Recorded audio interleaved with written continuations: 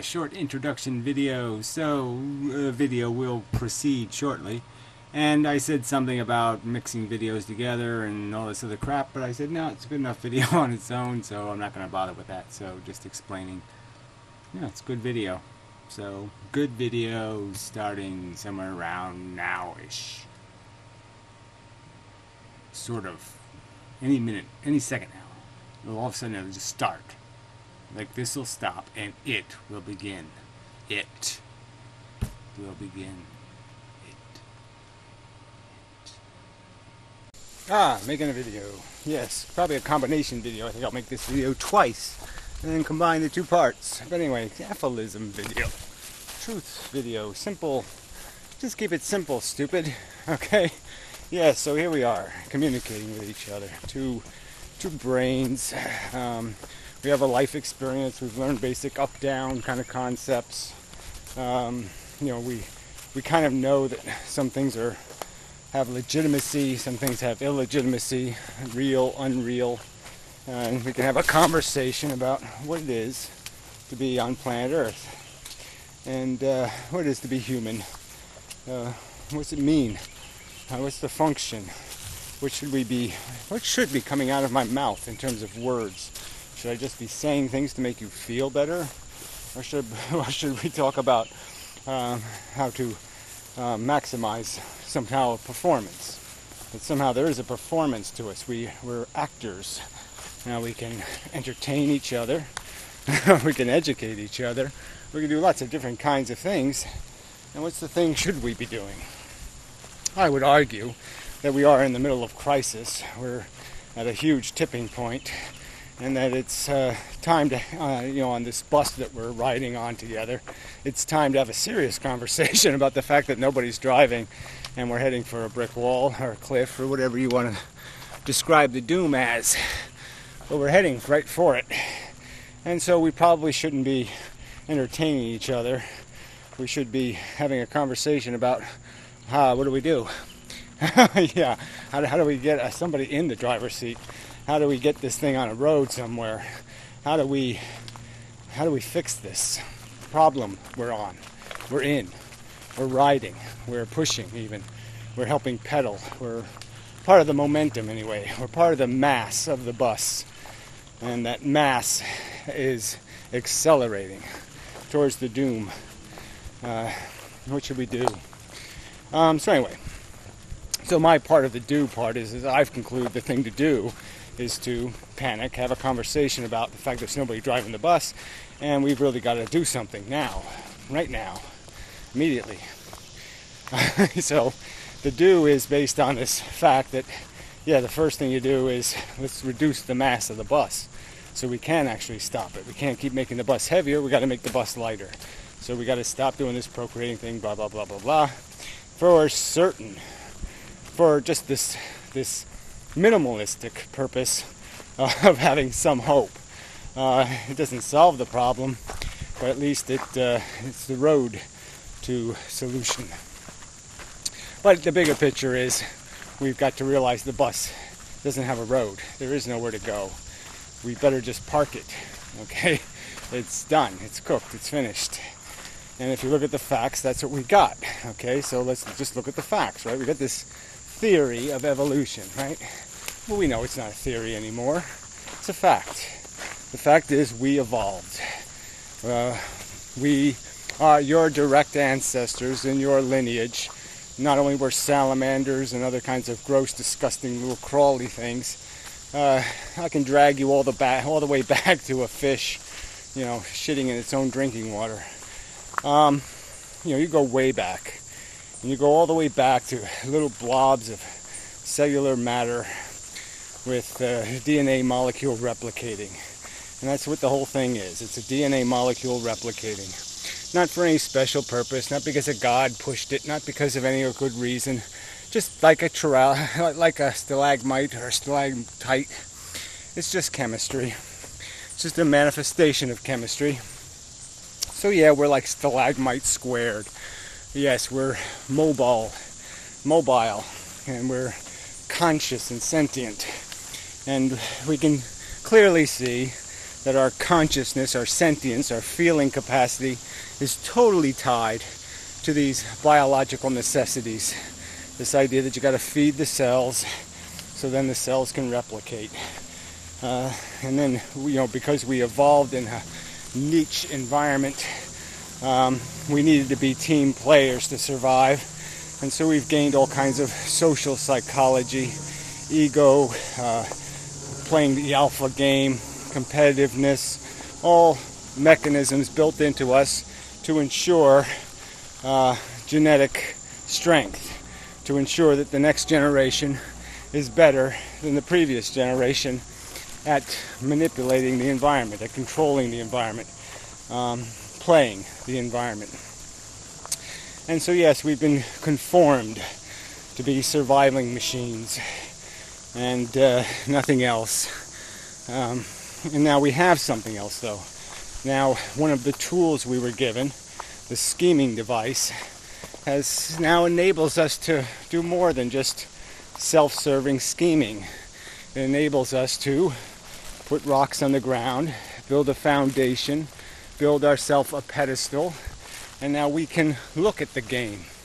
We can use our telescopes and our microscopes to analyze and dissect the world we exist in, and we can see how the game is played in the biggest of pictures, and realize that we're just exchanging this thing we call sentient comfort, this thing we understand to be feeling good versus feeling bad, and we exchange this in this interaction we have with each other and the environment, where we'll endure work and unpleasantness to purchase ourselves these tokens to purchase our pleasure with.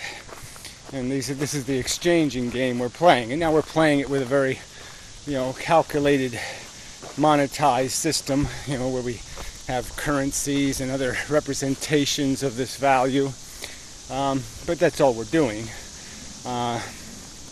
We're exchanging value for value, negative value for positive value, risk and work for leisure and fun is the general practice. And yes, because of the systems we've created, there's people exploiting that, and yes, they're doing all the buying and none of the producing.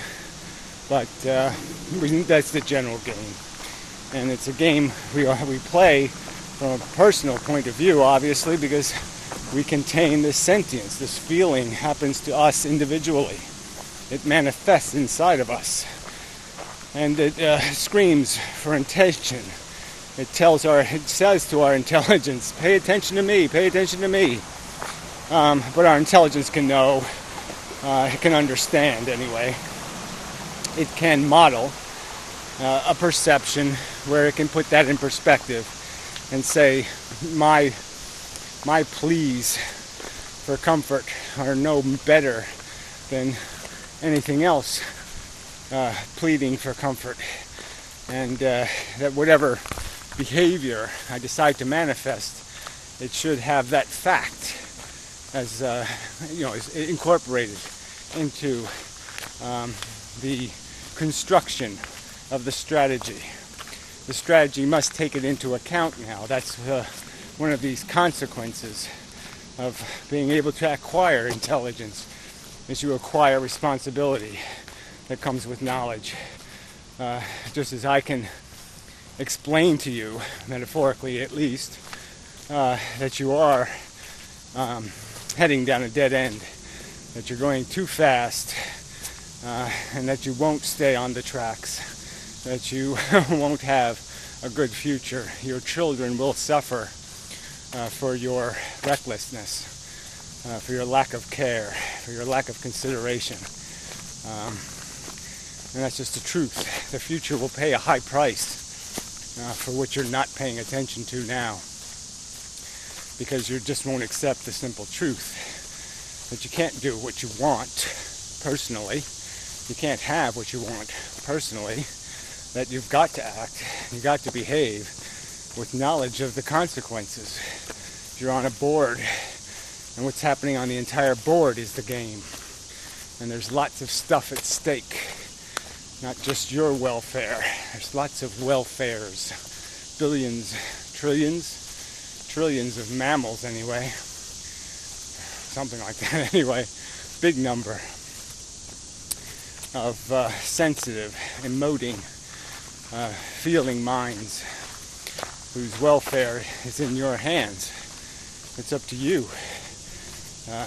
It's on you. It's, because you can know it. I'm telling you, so obviously you can know it because you're listening to this video. You've heard me say it. What are you going to use to deny the truth?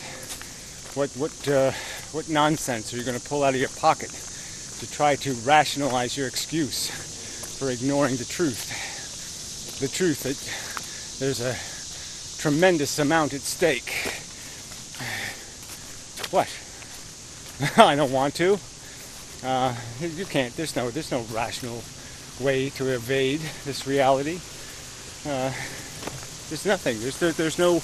You have no choice but to accept it logically. It's sitting there right in front of you. It's quite obvious. These are statistical facts.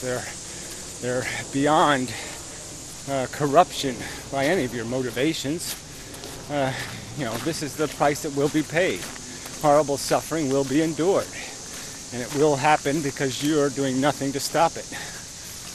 Because you can't say the words, yes, let's stop it. You can't do that much. Hey, let's start talking about reality instead of talking about bullshit. You can't do that. That's asking too much. Come on. You just don't want to face the burden. And yeah, no one's asking you to succeed. No one's asking you to do everything just right. But this is a minimum. Is that really too much to ask? Oh yeah, let's quit pretending. Let's quit the nonsense. Let's recognize that the price is way too fucking high and that we have to do something about it. I mean, that statement is asking too much. It's too much for you to acknowledge a little bit of the truth. We're sitting on top of 4 billion years, well, let's say 500 million anyway, where sensitive creatures tormented and tortured each other for a thing called survival, to replicate for the sake of replication, not for any big grand purpose, just because they were forced into the arena like Christians and lions. Neither one wanted to play. They had to play. And yes, for 500 million years, sentient creatures have been forced to play a stupid game. A stupid game of I win, you lose. And for nothing. Because the winners lose too. There's no immunity. There's no paradise. There's no eternal bliss. There's just you get ground up and remade into another gladiator. You just turned into another machine to get eaten up in the fight, to create nothing but toolkits. You're just sitting there saying, let's just keep making more, longer teeth, bigger claws, more insidious viruses, more boorish parasites, for what? For absolutely nothing. For the purpose of tormenting, abusing, manifesting horror, to manifest horror in the universe. For that purpose. Now we have manifested horror in the universe. That's not an accomplishment. That's a failure. And the failure was because nobody could dissent. No one could say no more. No one could stop it. For 500 million years, no one had enough vocabulary to say, no, I don't want to do that. And we can now. So say it. What's the big deal? Just say it. No. It stops now. It stops here. This is enough already. Quit being Borg. Grow up. Realize the game stinks. Realize there's no winning this game. Realize that you are being manipulated by a chemical process. You are being completely and totally puppet mastered.